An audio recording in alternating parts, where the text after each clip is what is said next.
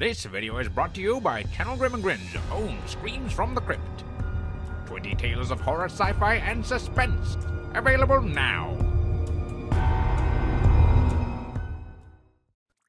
Hello, I'm Grim, and welcome back to Build Request. That's right, folks, your eyes aren't deceiving you. It's not a mirage, it's back.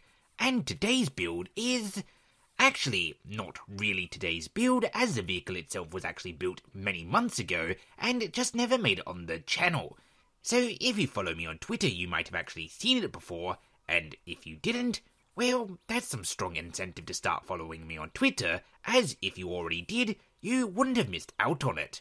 But either way, today's request is the Razor Crest, which is the ship from the Mandalorian that the Mandalorian flies. Mando.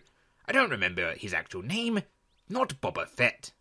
And this request comes not from a viewer, but instead from Greg Mailers, who posted on Twitter on Star Wars Day that someone should build it, and as Greg Mailers is one of the designers of the game, well, if he's going to request something to be built, then you bet your buns it's going to get built.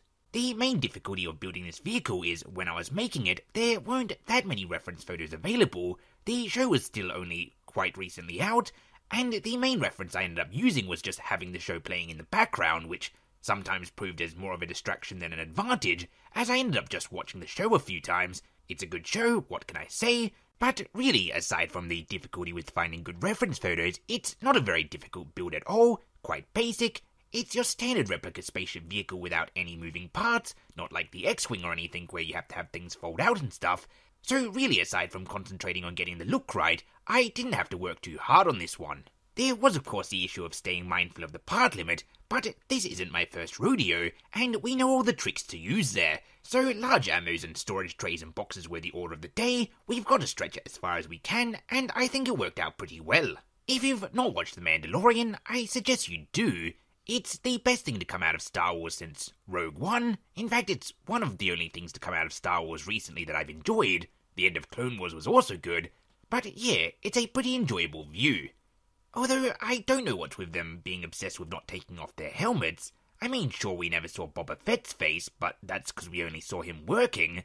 And I mean, looking at the Clone Wars and Star Wars Episode 2 and 3, I can probably name about 1,000,000 times we've seen Mandalorians' faces. I mean, I guess, technically we've also seen Boba Fett's face about 1,000,000 times. We actually see his actual face in Star Wars Episode 2 when he's a kid and a few times in the Clone Wars. And then, he's of course a clone of Jango Fett, and so his face is also all of the clones' faces. So really, if anything, we've seen more of Mandalorian faces than we've seen of any other face in the entire Star Wars franchise. But I'm sure there's some kind of nerdy response. They're not real Mandalorians, or they've changed their creed or something. To be honest, I don't really care. Check out the show, Season 2's coming out soon, fun sci-fi action, and if you want to join in on the action yourself, as always, what's going to follow now is a layer by layer, so you can copy this vehicle into your own save. And until next time, thanks for watching, and I have been and still am Grim Grindle. Join me on social media if you don't want to miss out things like this when it happens spur of the moment, and join the Channel Grin Discord, the Echo Chamber. Links to both of those are in the description below.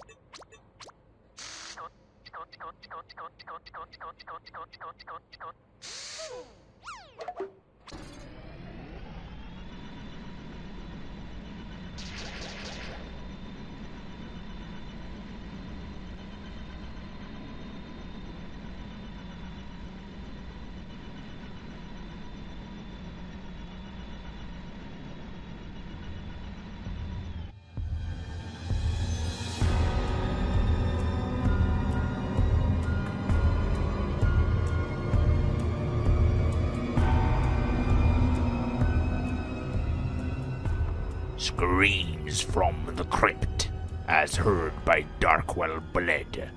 20 tales of horror, sci-fi, and suspense. Available now.